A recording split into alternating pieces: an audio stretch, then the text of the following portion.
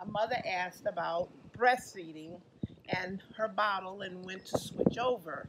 And I said, straight out the box, not a doula, not a lactation consultant, not a pediatrician.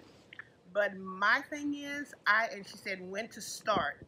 I told her that I usually start around the second month because you want to establish, you kind of want to get things established second, third month.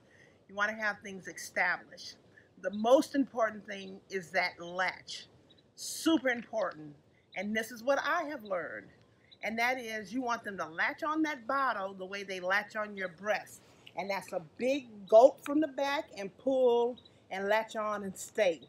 And now you're there. Well, don't let them do this little slurping thing where they half asleep and they slurp it in. No, that's wrong.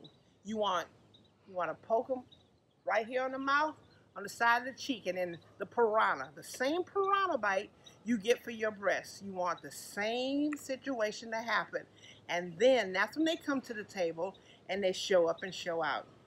And that's when they come to say that this gives me the same thing.